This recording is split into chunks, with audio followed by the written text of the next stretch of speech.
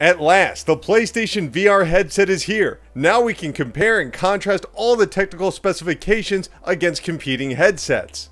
Except we're not going to do that, because chances are if you're watching this video, you don't care how it stacks up. You just want to know, is the PlayStation VR headset and PlayStation VR World's game worth it? And that is exactly what we're going to find out. This is everything you'll get in a $399 core headset package. Obviously, it comes with the PlayStation VR headset, which is surprisingly comfortable and cushy on both sides, with soft rubber flaps around where your face connects. It rests around your head instead of on top of it, and the weight is very well distributed. Putting it on for the first time can be a bit intimidating. There's a button on the back to extend the rear, with a crank that will securely tighten it once it's on, and a button below the VR display to easily adjust the view. Yes, it'll take a little bit of practice, but once you become accustomed to the process, it only takes a matter of seconds to firmly place it on your head and place the display over your eyes. Then you're stylin' and profilin'. All of this connects to the breakout box, with two HDMI slots, one to connect the PlayStation 4 and another to connect to your television. On the flip side is where you connect the PlayStation VR extending cables. The inputs look slightly different, so it's fairly easy to recognize them. This gives you a lot of slack for movement with the headset. And they've even included an extra HDMI cable for the television, so you're covered. The breakout box itself requires USB and AC power, with a cable that plugs directly into outlets and a power brick that plugs directly into the box. You'll also get the PlayStation VR demo disc, which includes 9 different demos of new and upcoming games. Lastly, you'll get these really weird earbuds for 3D sound, with one side being super short and the other side being crazy long. Seriously, why make them like this? If you spring for the $499 bundle, you'll get these, the PlayStation Move controllers, the exact same used on the PlayStation 3, alongside 2 USB charging cables. Yes, the controllers are wireless, but you need to charge them. And finally, there's the updated PlayStation camera, which is absolutely required as it tracks the headset. If you don't own Move controllers or the camera, the $499 bundle is the way to go. This bundle also comes with PlayStation VR Worlds, a collection of 5 unique tech demos. And yes, that's the actual position of my DualShock 4 being tracked by the camera. It's a very neat trick. First off is Ocean Descent, a VR experience rather than an interactive game. Users simply look around as they're slowly lowered deeper into the mysterious wreckage before encountering a shark. If you've used VR before, this won't blow your mind, but it's a good first step for the uninitiated. Next there's Danger Ball, an interesting table tennis game where players bounce a ball against different opponents. Your paddle's location is determined by your face's angle, and quick thrusts and shifts add a bit of spin to the ball. This really showcases the stability of the headset,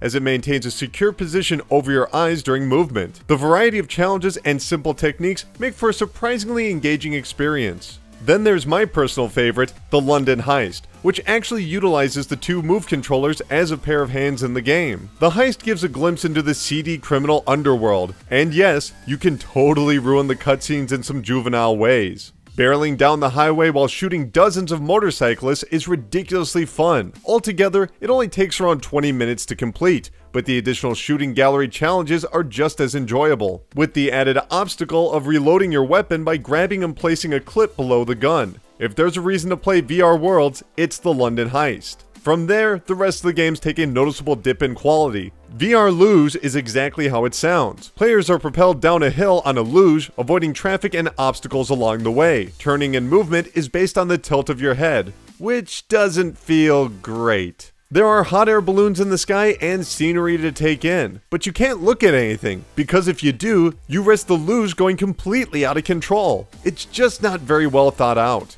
Last and worst is Scavenger's Odyssey, a space exploration platformer with light first-person shooting elements. It's the most traditional game in the collection, using the analog sticks and triggers to move, shoot, and interact. It's also the most nauseating game I've ever played. While the adaptability to intense VR action will vary from person to person, I've generally had positive experiences. But diagonal movement mixed with turning and headset aiming is a very bad combination. Simply put, the game's momentum feels entirely independent from your head. You might want to keep a bucket handy. So, is the PlayStation VR headset bundle worth it?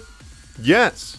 Sony have crafted an original and successful headset design. It's comfortable, secure, and looks great. Of course, there's a general fuzziness to the visuals, and yes, it usually feels like you're viewing the world through a pair of binoculars. But the best experiences alleviate this, immersing players into virtual worlds. By allowing onlookers to share in the experience with the television's social screen, Sony have made VR a more accessible experience in a group setting. The camera and move controllers also function perfectly once set up properly. This will take a bit of practice, but once everything is correctly positioned, the low latency head tracking works beautifully. However, is PlayStation VR Worlds worth it?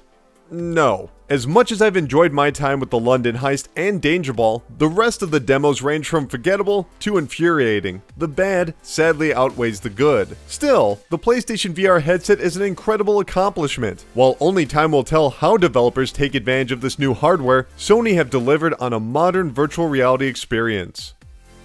The PlayStation VR headset currently retails for $399, with the $499 bundle including the PlayStation Move controllers, camera, and a copy of PlayStation VR Worlds. If you want to buy PlayStation VR Worlds on its own, that costs $39.99. And if you've had a chance to play it, let me know what you thought, and if you haven't, let me know if you plan on picking it up. We've got plenty of more PlayStation VR videos coming later this week, so stay tuned. My name is Colin Tanner, and I want to thank you for watching.